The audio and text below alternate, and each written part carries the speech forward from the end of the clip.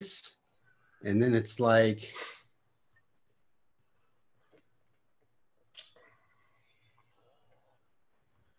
taking longer than normal. All right, we are officially live, and we are here with Jake Anderson. And so tell us a little bit about yourself, Jake. Yeah, sure. Thanks for having me. There's trying to think of the story and kind of, giving you the overview of who I am. Just to kind of put it in a short and sweet, condensed Cliff Note version. I'm an entrepreneur, a bit of a serial entrepreneur. I've been in business now for about 11 years. And in 2012, I started an event lighting design company. The first 4 years were all failure. So it wasn't really until 2012 that I actually found some success. And now I still own that company to this day. I was able to step out of the operations in 2016 and and this company is actually based in Richmond. So I live in Roanoke, Virginia now, which is about 3 hours from the headquarters. So in 2017, I decided to make a family first decision and move back to my hometown. Had built the company to a level where it could pretty much stand on its 2 feet. It was staffed, had systems in place, and moved back to my hometown. And now I'm here with my family. I've got 2 boys, married. My wife's actually from Vermont, so we weren't going to move that far away. Plus, I can't stand the cold.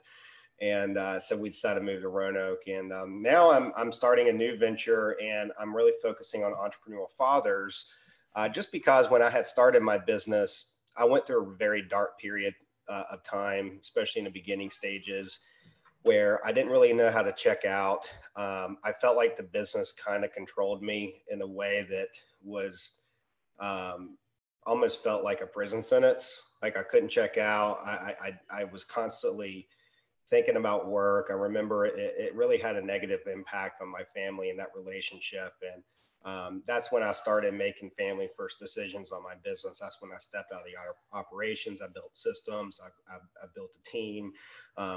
Even moving away from the headquarters was a family first decision. So I've always, since that time, I always made decisions around my family as number 1, my business is number 2. And it's actually really served me very well. I'm much happier now. So I want to take that experience and that background and bring it to entrepreneurial fathers and really help them in their missions and creating businesses that serve them. That way they have the time to serve their family to the highest level. So that's the whole point of the Chief Executive Dad movement and creating the Board of Fathers group and that community that I'm launching the first of the year, just kind of based on that experience and just, what I've been through and being able to take that and give back to that community of fathers. Yeah, that's really awesome. That's a lot. I mean, we have a lot in common. I'm doing the same thing with the 1,000 dad jobs, being like my goal is to help 1,000 dads earn at least $1,000 a month from home. And the reason why I came up with that idea, I mean, it kind of hit me in a dream, but I had done a Facebook Live similar to this. And I had said that my goal was to have $1 million in the bank by the time I was 52, which is about a year and a half from now. And then as I had, I'm praying on it and I had the dream and it hit me. It was like lightning. It was like, I'm not serving anybody by saying I want $1 million. Right. Like that's nothing that anybody else is going to get behind. Sure. But if I help 1,000 dads earn $1,000, not only am I serving those 1,000 dads, but also it's that same number. It's the same figure, the same goal that I had originally created. So that is where the term 1,000 dad jobs came from. And so I've just been building this up for about a month and a half. I think since you and I first got in contact, it kind of hit us both at the same time, I think. Event lighting, that sounds exciting. Can you tell me more about that? Oh yeah. So it's funny because my background's actually in banking. I was a bank examiner and, anything creative was just not at all, in what I did. I was a finance nerd. I was in numbers and I was an analyst and still am to this day, very much so an analyst. That's never really left me. But I went to school. I wanted to be an entrepreneur ever since I was 18. And when I got out of college, I had studied business finance in college And I thought, okay, well, I'm out now. It's time to make those moves and be an entrepreneur. And I ended up partnering up with this, it was an older gentleman who was really into the concert productions. And that's when the failures happened, those 4 years of failures, because I was trying to book entertainment and I was going after, people who could buy national talent, because that was his wheelhouse. He was producing these giant country music shows all over the United States. So having access to those resources, that's where I was trying to take my career. Well, it ended up just kind of, the lighting really found me. I was on LinkedIn one day, and there was a venue. I was living in Richmond. There was a venue, a small boutique restaurant type venue up in Northern Virginia that was having an open house. And at this time I was trying to go after like the weddings and special events market, and more specifically with entertainment. And I was pivoting a little bit away from trying to go after the big national talent buyers. And I reached out to her. I said, hey, I'd love to be part of your event. I can handle entertainment. We do have some production capabilities too. And she was like, well, I don't really care about your entertainment. I was like, there we go again. But she said, we really are looking for somebody to partner with on lighting here. So really, I didn't even realize that people hired companies to bring lighting into a space that already had lighting. I just thought it was kind of it's there. So what's the point? Don't you just dim the lights back and we're good to go? But there's so much more to it. And so that's kind of what started. So I just started out with, I just did some up lighting, just around the perimeter, just kind of create a nice little ambient glow in the room. And that's what I did for that restaurant. And from there, I was getting referred to different planners and venues, and I had a knack for it. And it was a creative outlet for me that worked for me. And I think it was because it had a technical aspect to it that I connected very well with. Like, I can't draw to save my life, but this is not drawing. This is kind of looking at a room and figuring out how to engineer a design to make the room come to life. And so now we've got, at that time it was just my garage, had a couple guys helping me. Now we've got about 4,000 square feet of space with, chandeliers and pendants and LED systems and different spots, and about 18 employees. So just as over the years, since 2012, since I launched it, it's just kind of grown and grown and grown to become, quite the little business. And so we've done, we do a lot of weddings, a lot of corporate events now too. Some big corporations that we work with out of the Central Virginia area. And, we'll do their holiday party. Sometimes they have different, just depends on the event. If it's a special event, sometimes it's like an internship event I've seen where they got all their interns they're bringing in, but they're doing some big kind of thank you type event for them. But they want to really make it nice and add design and flair to it. So yeah, that's really awesome. I love lighting because I'm a photographer by trade. Okay. So yeah. when I see beautiful lighting, I just I really appreciate it. So before you started learning how to paint with light and reaching out to that more artistic side that you're falling into now, and what an interesting niche to kind of fall into, right?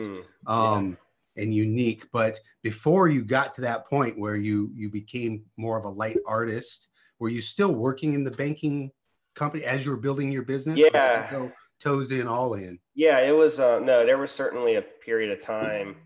It's actually really interesting that you bring this up, because up until it was 2014, I remember it was because my first son was born February 8th, 2014. And I quit my full-time job the end of January of 2014. So I quit my job and had my son all at the same time, my first son at the same time. But I knew it was time. It was a calculated risk. It wasn't just kind of a leap of faith. Honestly, now that I kind of go back and I think through my experience, sometimes I have a hard time believing too much. Like there's definitely a lot of faith you have to have, but you really need to kind of look at your situation and really make a calculation on your moves that you're making. And that's really what I did. I knew that, I could see the demand in the market. It was certainly there. The growth rates were there. Looking at the market in itself, I didn't really have I didn't really have any primary competitors. And the one that I did have had kind of exited the local market. So it was pretty much all me. And So, there was a lot of indicators that signaled this is a good time for me to go ahead and exit and leave, even though from the outside looking in, it may seem like a very scary decision.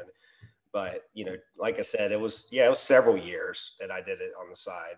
Those were I call those the dark ages, because it was, I was doing crazy stuff. Working, I would be, examining a bank in Northern Virginia, and then, Thursday or Wednesday, I'd get off work and then drive to Richmond for a networking event, and then drive back to Northern Virginia to go to bed to be at work on Thursday morning.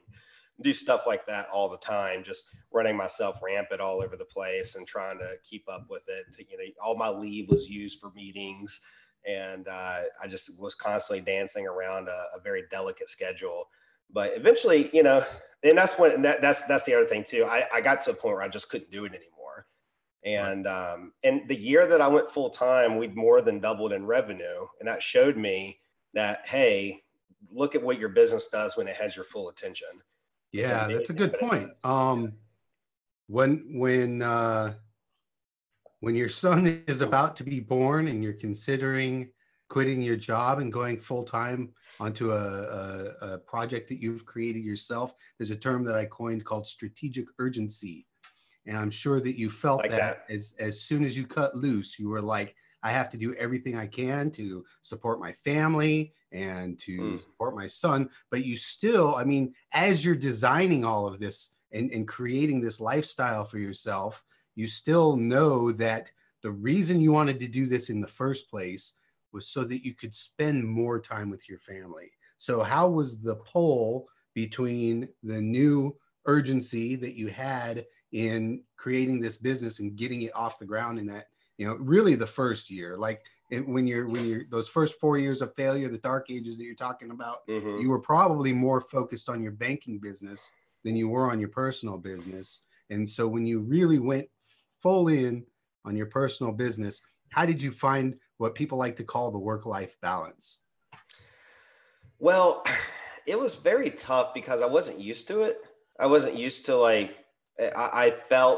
I remember when I first went full time, I remember just thinking, I got to do whatever it takes to keep this ship afloat, because now it's all on me.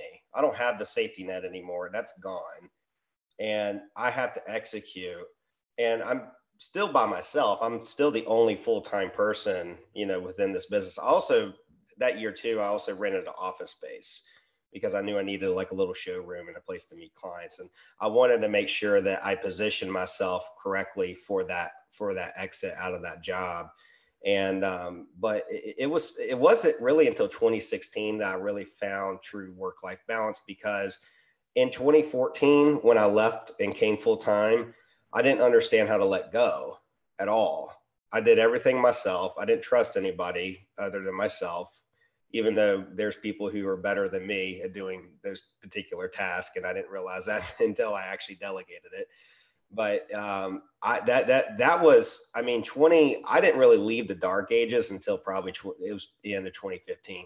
2014 and 2015, I worked more 2014 and 2015 doing just that business by itself than I did in 2013 and, really 2012 and 2013, especially those 2 years were the heaviest years for me. Those were the hardest years in terms of trying to dance around a schedule. But I actually worked more just doing my one business in 14 and 15 than I did doing both a job and a side business in 13 and 14.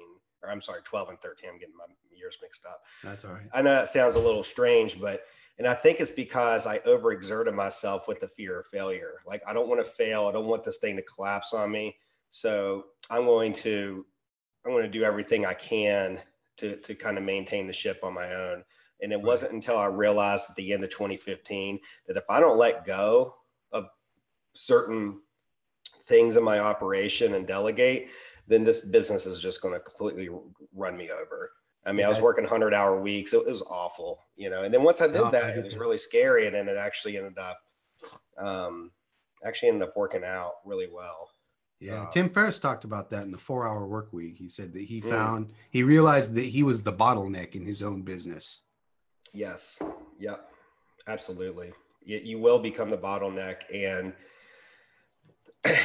there's things you can do to make that transition easier. It's a lot of it's mindset. It's just coming to terms with yourself that, there's certain steps you can take to properly plan for that type of, you have to have systems. That's the biggest thing. You got to have systems in place. You got to have documented processes. You got to be able to set expectations for people.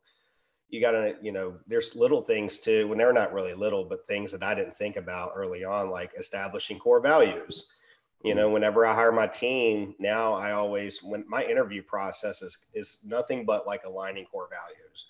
Every interview question gives me an answer to how they align with a core value of mine. And that allows you to pull in people who really work well within your culture. So you just have to big fear there is the HR world that we come from when we're in corporate America, saying, oh, you can't say this, you can't say that, you can't ask somebody what they believe in or whether they smoke or not, because you're going to be, belittling them or something to that effect. And when you get the realization that this is my company and I'm not going to work with somebody who I don't get along with, like this is what I'm building. I'm not working somebody else's company now. So I don't have to follow their rules anymore. And once you reach that level of freedom, that really takes you up to the next level. Yeah. Yeah, absolutely. I mean, it's, hiring, I would say just managing a team is probably the most challenging part of owning a business. That would be, if I could give that answer, it definitely would be managing a team, setting expectations and keeping everybody focused. I mean, it's, but it's just part of what you sign up for. You really, it's healthy. It's healthier to have a team and have that support system than try to do it all yourself. I just know that during, until I made that transition, that's what really helped me kind of move to a state where, I can be more focused on the things that matter to me most. I can do other projects. I mean, right now the company requires maybe 5 to 10 hours a week out of me, for as far as oversight goes. And I have very high level meetings with people, but they're doing the operations. And so it allows me to do things like chief executive dad and put together, programs like this where I can still continue to serve and further my mission. So that's why I was like, I'm a little bit of a serial entrepreneur, in that regard, because I just love entrepreneurship and I love creating systems and modeling things. And the brand development's really something interesting to me as well. That's very exciting. That was actually one of my favorite parts of the whole process, was the brand development piece and going through that process. So. Great. Tell me some more about Chief Executive Dad. That sounds exciting. Yeah. So, well, Chief Executive Dad is a podcast that I'm launching, and it's starting on January 1st. And the whole premise of it is to, I'm interviewing different experts in different fields and just talking around the topics of business, personal development, family, and marketing as well. And more specifically, for me, I've been really in tune in the online space now for a little over a year. So a lot of the experts and people I've been bringing on to the show have been more, when it comes to specific businesses, it's been more related to online business versus brick and mortar. And not that I'm opposed to talking about brick and mortar. I just have found a lot of fascination with the internet. I started last year. Last year I actually started working on a software project, which I've decided to shelf. I was developing a SaaS, or software as a service, for people who don't know what that means. And, hired developers. And I just remember thinking, it's like, I'm working on a project with somebody in Serbia right now. Like, it's no big deal. Right. And that's just amazing. And, we were talking, because you're in Maryland and I'm in Roanoke. So we're 4 hours away. Yeah. It's like, we're like neighbors. It's like, we're like in the internet world, we're like neighbors. And because you're just communicating with people all over the world, and it's just completely seamless. So to me, it's just amazing how technology has allowed us to reach people effortlessly anywhere in the world. We can collaborate with them. We can sell to them. we can communicate, collab, it's just the reach is incredible through all the technology that's been created. And that just seems to be where business is really moving. And I mean, look at the biggest business in the world is an internet company, Amazon, and so that seems to be the theme of the type of business, I guess, the business subject that type experts I've been bringing onto my show. So yeah, it's just all about, like, I'm a dad and I'm an entrepreneur, and those are the two roles. Obviously, being a husband too, I kind of, even though it's not part of being a dad, I kind of bundle that in there too. I guess family, just family in itself, and entrepreneurship. That's where my passion is. So it's really a passion project for me. I'm going to, I've got a Facebook group, which is where anybody who listens to the show and they really enjoy the content and they want to further, like, kind of collaborate and communicate with this world that I'm creating. That's when I've created the Board of Fathers, which is a coalition of family first dadpreneurs, and that's my Facebook group. Yeah. Yeah. And you bring up that term dadpreneurs. I've heard that there's some controversy around that term.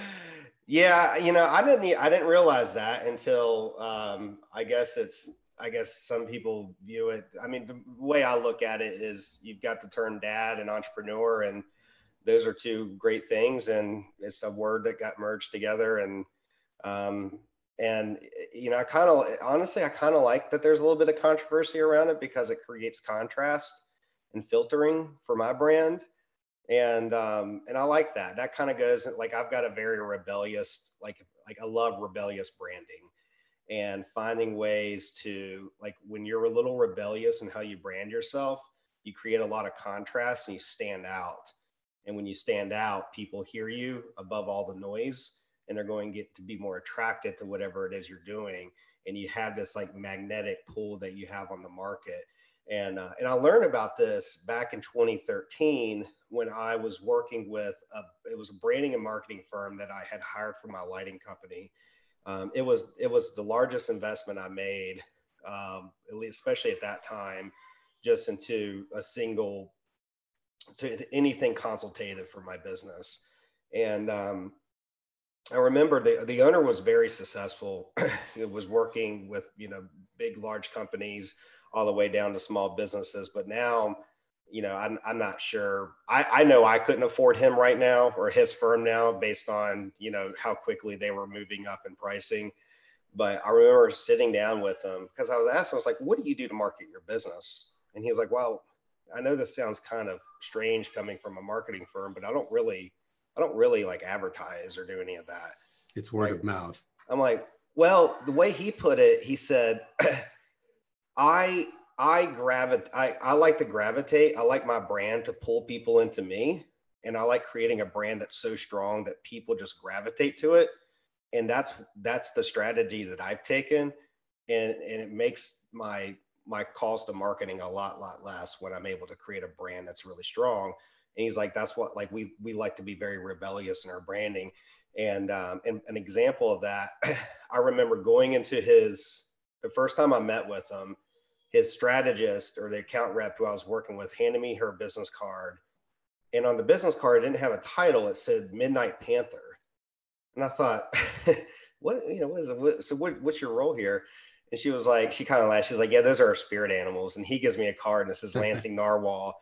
And then if you, like, look at their website, it's, like, all written. It has, like, Scandinavian dialect. So it's like, it's the name of the company is Yog. So it's like, welcome to the land of Yog. It's like all written kind of like in Scandinavian, but they've, like, put all this personality into it, and it all just makes sense. And it's hilarious. And it's so entertaining. And when you read it, you're like, I want somebody to create a brand like that for me. And that's exactly how I felt. It's like, I don't want to put a title on my card.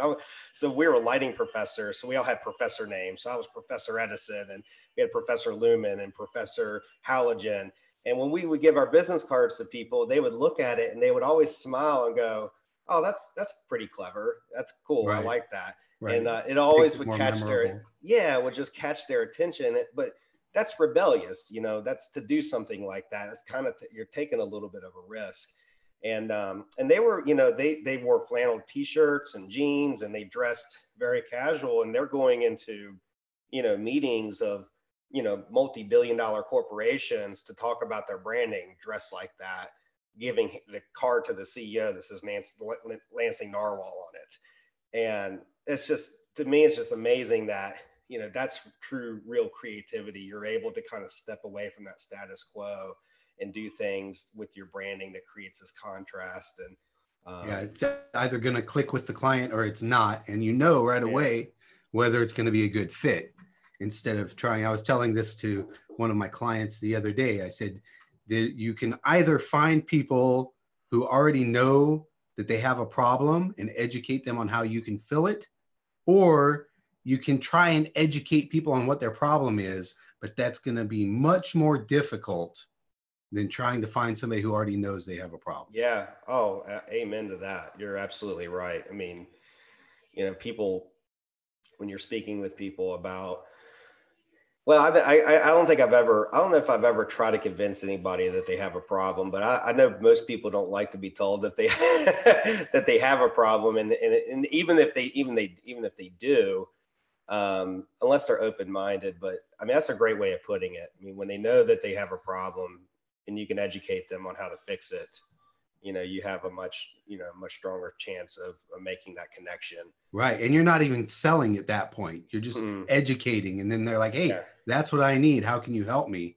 And it builds that relationship. And that's what I really like, is relationship marketing. Yeah. Yeah, absolutely. And that was that the educational component, like with my lighting company, I named it Lighting Professors because I wanted to be educational. And I was also constantly asked, by the market, or people that were inquiring about the service, like they would come to me and say, well, I guess I need lighting. I don't really know what this is or what it's for, but I was told to talk to you. So I would have to spend a lot of time educating them. Like I didn't pitch anything. I just explained lighting and made it very educational. And that's when I came up with that name. And then it kind of extrapolated into like professor names, and even like our services, we had the associates, the bachelors, the masters, and the doctorate. And we even, we even used the branding and we carried it into our service packages. And any way we can find congruency, I felt like really made a difference in kind of creating that brand experience, that people really connect well with. Yeah, I get it. I'm addicted to watching webinars, and I was watching a Stephen Larson webinar the other day, and he said that he spends as much time filtering people away from his company as he does bringing people into his company. So that's very similar to what you're referring to there with being very eclectic and saying, you're just not going to fit with what we're doing over here, and that's okay. Yeah. Right? Well, and especially like you mentioned, the dadpreneur name kind of having a controversial tone to it. That's great, because the people who don't see it as controversial, those are the people who I want in the group. Right. And they're going to look at that word and they're going to go, oh yeah, because I had made a post actually about it. It stirred the pot a little bit. That's when I realized how controversial it was. And but I could tell, I think there was 200 some comments, and yeah, it got a lot of traction, a lot of attention, and I don't know what the exact numbers were, but I would say probably 170 of them out of the 250 or whatever it was were good, positive, like, yes, I love this. And then there was probably 50 that had this just negative outlook to it. So I was like, perfect. There's 50 that I don't want, and there's 170 that I do want. And right. That's the way I kind of looked at it. Well, when I first got out of the military, I served two different, I had like a break in service. Mm-hmm. And when I first got out, my first wife, who is a great person, I kind of screwed that up. She was still in the military. So I got out and then served as at that time they called the dependent husband.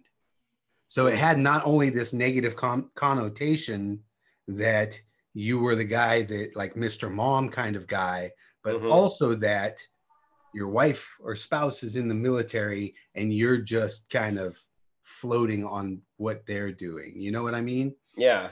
So it had that negative connotation to it. Now they only say dependent spouse, whether it's a male or a female, and they're trying to do away with the, you know, the rift of, you know, because there are a lot more men who stay home and take care of the kids now. In fact, I work with Dr. J. Paul Rand, and he wrote a book called The Dad Job, and it's a workbook that men can go through to, you know, increase their to be more dynamic in the dad job, you know. And so I'm working with him, and that's where the idea came from. And one of the things that he mentioned is that there is, people don't like to admit it, but there's more than 7 million men who are stay-at-home dads now. And the reason why they can't get the number quite right is because if a man stays home and takes care of his children, but the wife has not been working for a year or more, he's not considered a stay-at-home dad.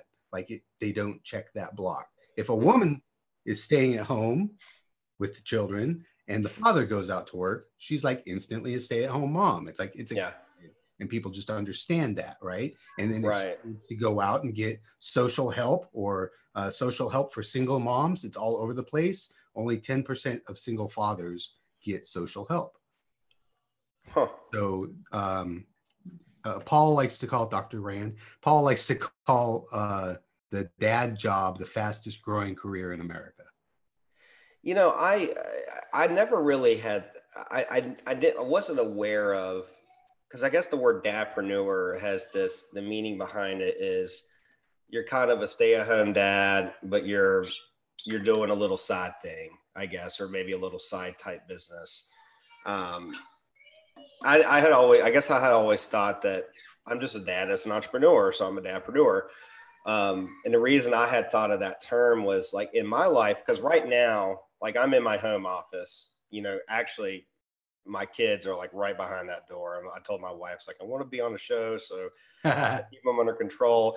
You're welcome to call them in. All the time, like my kids try and stay away when I'm doing this stuff, because as soon as I see them, I'm like, no, get over here. We're doing it. Come on. And that's my son right there. Oh, okay. Yeah. And that's Prince right there. Nice. So you know where I come from? Love it. And you know, I'm drinking out of a pink Winnie the Pooh mug. Nice. Not by choice. It was just the first one I grabbed, but you know, it's just serves the purpose. It serves the purpose. And but that's like for me, like when I think of a dadpreneur, I think of, you know, my day where I'm at home and my kids, they're in school during the day, but there are days when they're sick and I'm at home. My wife works, you know, she temps and does hygiene, picks up hygiene shifts throughout the week. And but when she's working, if I'm at home and the kids are at home, there's a lot of times where they're busting in the office and they're playing and they're hanging out with me, but I'm still handling my business. But it's just kind of this balance that I have to take on. And that's my mind, like that's being a dadpreneur. But I still have, you know, I have a pretty decent business that I'm still overseeing. It's in Richmond. It's definitely beyond what you would consider like a little side gig. Right. Know? Absolutely. And there's nothing wrong with that. Yeah. No, but there's also nothing wrong with the wife going out to the corporate world, because there are more women in the corporate world now than there are men. Sure. And, you know, if the dad is staying home, I don't care which parent stays at home, but I think that a parent should stay at home and take care of the children. And I don't think that our economy really allows for that anymore. Now, I work from home full time and my wife stays home. She's actually getting a job next week, which she's been wanting to do for a while. So that's really cool. And I think that one of the things that has helped families get a little extra income as they were, you know, the father is going out to work and the wife's staying at home. For the past 40 years, the big thing has been MLM. And MLMs have mostly been geared towards women because there's like Mary Kay and Avon and Tupperware and Pampered Chef. And women like to get together and have just social chats. And then if a woman says, yeah, you know, I get this free Tupperware, or I get, you know, this stuff from Pampered Chef, and I invite people over to parties and it's fun, and I make a few $100 or $1,000 a month, and it helps out. And we buy diapers with it and all that stuff. That's great.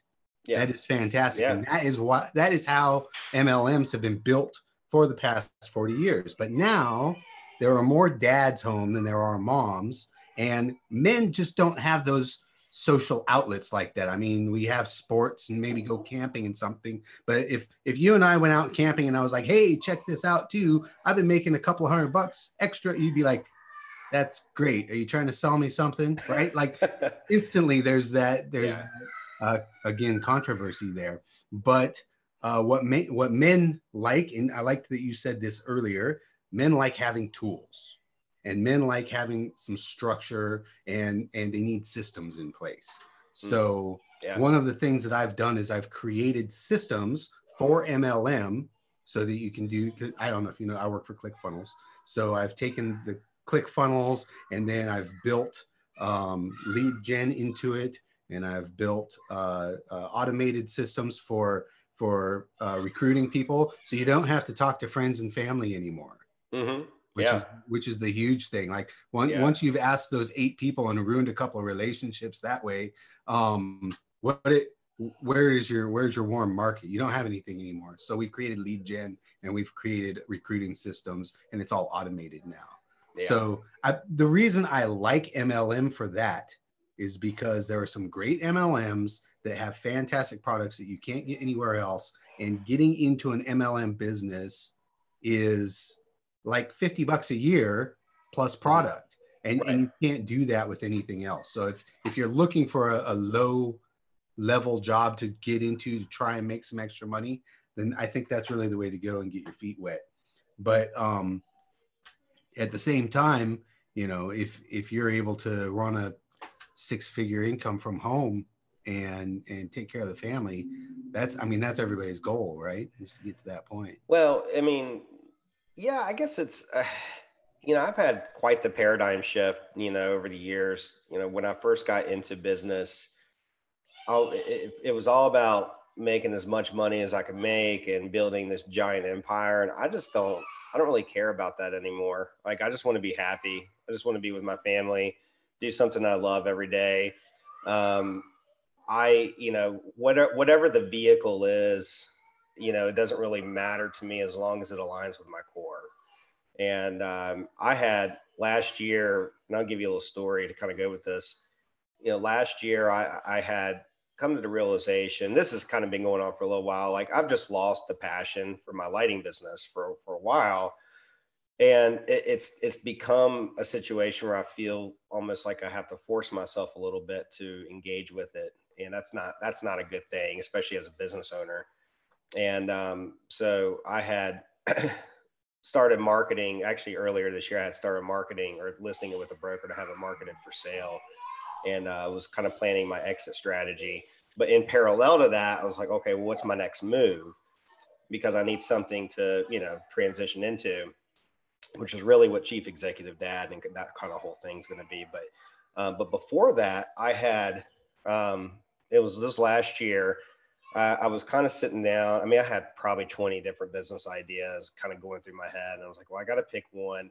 And then I made a decision. This is the decision I made. I was like, well, what's the thing I know most about? Well, I know a lot about creating a business in the special events industry. I've done it. And frankly, it's very rare. I don't know anybody that owns a business in that industry and lives 3 hours from it. It's just kind of rare to see that. So I thought I can leverage that social proof. And I was going to write a book and create a course on business systems in the events industry. And I started creating a software that was based around a void that I had recognized and have seen, you know, for years, you know, it's just clearly there. And I was going to fill that void. So that's when I hired that development team out of Eastern Europe to work with me. I spent all this money on development. I have a very nice prototype, and I was going to be a thought leader in special events. And I had also this physical product, and I was going to launch this year's May of 2018. And I had done all this work, had all this stuff that I've been creating, and then May comes and I'll launch. And it's like, okay, now it's time for me to be that thought leader and for me to publish and, you know, speak out. And I just completely froze. And I thought, man, this is not good. You know, I have all this resistance right now. I don't even know what to say. I don't know anything. I just have no idea what I want to say. And I thought, well, this is probably natural. I've never been very outspoken on social media or any places. It's probably just natural resistance. You know, it'll pass. And then 5 months went by and still nothing, still tons of resistance. And I had to come to the realization, you know, the writing was on the wall the whole time, and I've been staring at it. I just chose to avoid it. And I just don't care about weddings and special events. It just doesn't anything. Even though I know a lot about it, and I know a lot about building a business in that industry, and I definitely have value that I could give to that industry and could monetize it, it doesn't align with here at all. And that's when I decided to take this, you know, giant investment that I had made into this project and say, you know what, I'm going to have to put this on the shelf. Maybe I'll find a partner one day that might want to take this and pick it up and they can run with it and they're passionate about it, but it's just not for me. And I had to go right back to square one. And I took a different approach. Instead of like thinking about what was up here, I started thinking about what was in here. And that's when I came to, you know, chief executive dad. You know, I didn't have a bad family dynamic growing up, but it wasn't a very close family. And, you know, with myself, you know, having kids, and especially going through those dark times, like it's really become a high priority for me. And it's a family first business for me. You know, it's not about making millions of dollars. I'd love to get a 2 Comma Club award. It'd be great to have on my wall, but I'm not doing it for that. I'm doing it for having to be able to wake up in the morning, doing what I love with what lines here, and to be able to support my family and provide, provide the lifestyle that we want to live, to be able to get back to my community. And that's kind of really what I'm in it for now. So, yeah, if I could just make money playing guitar for my church, I'd be perfectly happy with that. Right. Yeah. Yeah. No, you and I have a lot in common. I've done so much of the same things. Like when I first got into photography, I thought, yeah, I'm going to take pictures of, you know, every pretty girl and then do weddings on the side and make my money that way. And wasn't really comfortable with doing either once I started getting into it.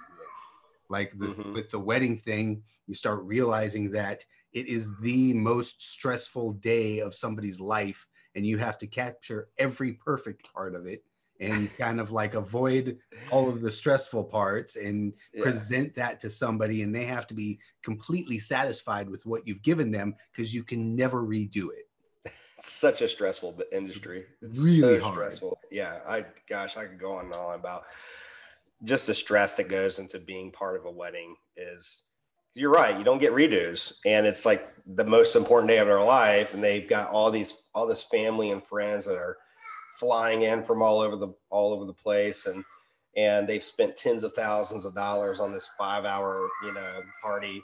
Basically, I know it's a wedding, it's a reception, and it's beautiful and everything, but I've seen, just being in the industry for years, I've just seen some things that, it's just personal. It's just my personal take on it. I don't, have any judgment to anybody who wants to spend a lot of money on a wedding. That's fine. I didn't do it. But the thing that was really sad for me is that I would see couples walking in and they're going into debt to pay for this $30,000-$40,000 wedding. Oof. And that's how they're starting their marriage off. And I felt like I was part of it, even though it's not my decision, I'm just providing a service. But, you're just watching them make a terrible decision to start off their marriage. You're going tens of thousands of dollars into debt. And that's just one example of why it was hard for me to be a thought leader in that industry, because there's a lot that I don't agree with. And that's what, as I'm trying to be, you've got, if you're going to be a thought leader, you've got to be enthusiastic. You've got to be authentic. And it's hard for me to be that way when I know in the back of my mind, I'm thinking about all those couples I saw walk through my door, parking it on a credit card, excuse me, and starting their life off, their marriage off deep in debt. And I think that's really important, and you should put that out there, because that's what you're really in touch with is how these how these couples are putting themselves into such financial stress at the Yeah. very beginning of their relationship. Yeah. And I mean, that should really be brought to the forefront of our society. And I think that a lot more uh, of the younger generations are seeing that, Yeah. and I they're think so doing too. hippie weddings, or give everybody a Polaroid camera and that's their photos for the wedding. I think those are beautiful. I love photos like that. In fact, I gave my son a little. It was about the size of just a little digital camera, and said, walk around and take pictures of the wedding, and those are some of the best pictures we have. Yeah, I mean, I agree. I think there's going to be a shift in that industry as time goes on, because it's just not sustainable. If it wasn't for Capital One and Citi and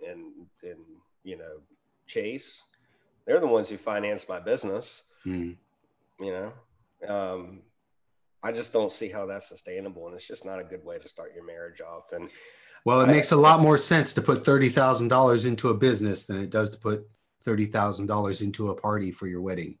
And it's not really for you either. It's for right. for the guests. It's for the people. That's where your money's going, is to entertain the people that are going to attend. Right. And it's just things like that made it very difficult for me to feel connected with it like I should be. And I love the art behind it. There was a lot of art behind that type of service, and you can appreciate it too, being photography. But when you're faced with this period of time where you have to be pretty close to perfect in your execution, and even when you are pretty close to perfect, it still may not be good enough for the person. And you're the days leading up to it, you're like losing sleep trying to, and that's what made it so hard for me to check out, because we would have, right now, last year we had 14 weddings in one weekend that we did. That's a lot to think about, and a lot of, very important days to keep in mind as you're trying to execute in one weekend. Yeah. So how many crews did you have running to do that? Well, when we do, that's the most we had ever done, but we would start our installations on Tuesday. And then, by the time Saturday would come, we'd have our technicians disperse out to the event sites. And it's just logistical planning from, you're starting installs on Tuesday, and then you just line everything up, and it's a long week. It's a really long week, that's for sure, especially when you have some big ones sprinkled in there, and they're in different parts of the state. And actually, one of the biggest weddings I had done early on was actually in Maryland. It was on a private farm up in your neck of the woods. That was back in 2014 or 2015. And so we'll go up that way every once in a while. But anyway, I diverse. Well, we'll definitely meet up for coffee. We're not that far apart. No, absolutely. I'd love to. And I'd make it up there, frequent enough to where, I'll definitely keep you in mind. Yeah. In fact, our pastor from Korea just moved to North Carolina. So we'll be driving down that way, probably pass through where you're at. Yeah, that'd be great. Just hit me up and let me know. I'll be around. I should be. So tell us where we find your podcast. So it's I am launching. I got to get the website finished. So I would say, if you're looking for it on iTunes, it should be approved sometime this week. It's just Chief Executive Dad. You can find it on iTunes. It's not there right now because it just hasn't gotten approved, but it's in queue right now with iTunes for approval. It's launching January 1st. And I'm actually going to be working on a website for the podcast as well. That way I can kind of, get away from the standard Simplecast site and actually have a place to really put on the episodes and brand it the way I want to. And that'll be chiefexecutivedad.com. And then actually, if you just dad without the S. Dad without the S. That's right. And then edit that. And then boardoffathers.com, now that does have an S. If you just type boardoffathers.com, I've actually got it pointed to my Facebook group, so it's easy for people to remember if they want to go check that out. And that's also You can join now, but it's actually going to be launching as well on January 1st. Awesome. Well, that's great. I'm so glad that we got on tonight and had a chance to really meet and get to know each other. Yeah, I appreciate you having me. Of course, contact me anytime you need. And I'm looking forward to what you do with I did sign up for Board of Fathers, actually. So I signed up for the group.